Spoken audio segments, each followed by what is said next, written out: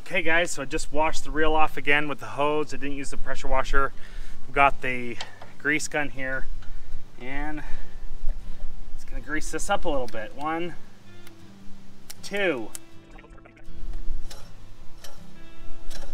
So the reel's cutting good with the paper. I want to mow. So this is a verbena plant.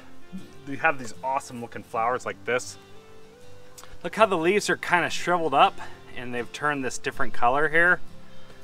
I'm pretty sure some of that plant growth regulator might have got on this, or some of that RGS might have got on this, or some of those products that I was spraying might have got on this, and so it kind of looks like that. So that's unfortunate. It should spring back though. It doesn't look too bad. Kind of looks burned a little bit, so that's unfortunate. So today is Friday. I mowed. The last time I mowed was on Memorial Day, which was Monday. And look at this temperature. So it's around 53 degrees today. It feels a little bit warmer than 53. It probably feels like about 60. But it's been kind of cold today. And it's not supposed to get up into about the 70s of next week. Maybe high 70s, but so the weather's great for these conditions. So I want to mow today. I'm going to show you a little bit of what's going on in the lawn today. So let's get this mow on and go for it.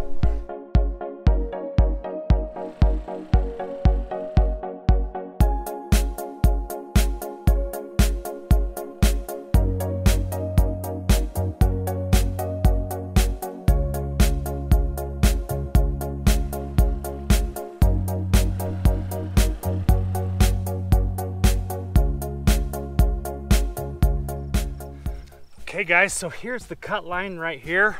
The mower bench height of cut is set to 5/8. I see quite a few long stragglers as I get down here and look actually. Looks like it needs to be double cut. It really is cutting at around 5/8 of an inch actually, so it looks good there. And then these pieces here are about 3/4 of an inch. So 3/4 to an inch. So this side's about 3/4 to an inch. This side's pretty much good at 5/8.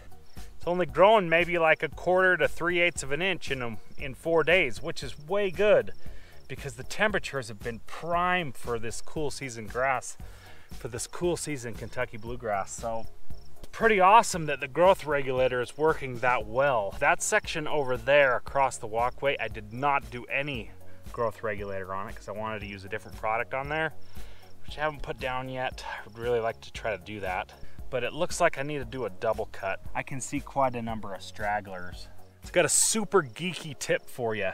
If you lay down like this and put your face down on the grass, but if you look down like this and look across the grass, you can see all the contours and where you need leveled and where you can see different bumps when you're cutting this low.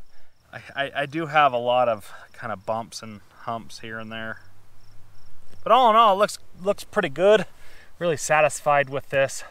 I love being out here. I love the lawn. It's so soft, and you know, when you get a touch and feel like this is what I love about summer. So I'm gonna finish mowing this, then I think I might do a quick double cut because, like I said, I see a lot of stragglers here. Got the sprinklers running right now. I've been asked a lot of times about how I do my watering, and I do plan on doing a video about my watering, and I promise I will make a video on that one. So anyways, just kind of wanted to show you the final result of it. It's been 4 days since I mowed, and it's been 5 days since I put down the plant growth regulator. And I tell you what, that stuff is amazing.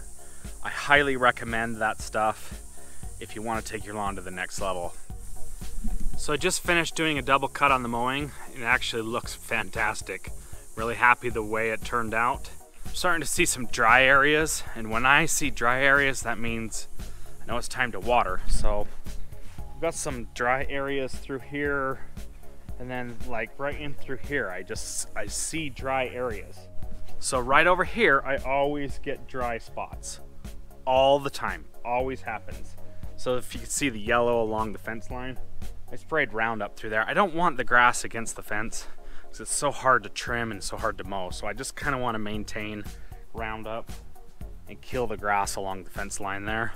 So what I really want to do with this area is plant a privet hedge, one that'll get like about 6 or 8 feet tall. Really tall hedge all the way down. Nice, clean, straight, and square cut. Takes several years to get there with that, but that's kind of really what I want to do with this area. I just want to kind of plant a privet hedge. And I had plans to do that this spring, and I was going to order the plants, but I just didn't get to it and don't have money for it. So I think I'll order the hedge plants for there. I might need to move these trees anyways because they're fairly close to the fence. I think they'll be okay next to the fence, but I'm just gonna cut the limbs up on top of the fence. So I might have to move them if I put a hedge, or I guess leave them. But I would put the hedge maybe 4 to 6 foot out so it would have room to grow, and so I could step behind it and so I could trim it. But so that would eat up a little bit of the lawn space, but that would be okay with me because I got plenty of lawn space here, guys. So I want to show you guys something really quick. I got these sprinklers going. Look at this head right here, how far it is buried under the soil. It's only sticking up 2 inches. So this is a 4-inch head. It should be sticking up another 2 inches. A couple of these sprinkler heads need to be adjusted. And I've got a great way to do that. And I made a video on how to do that last year. But I need to adjust that one there and that one down there and raise them up a little bit. So I appreciate you guys watching these videos, and I will see you in the next one.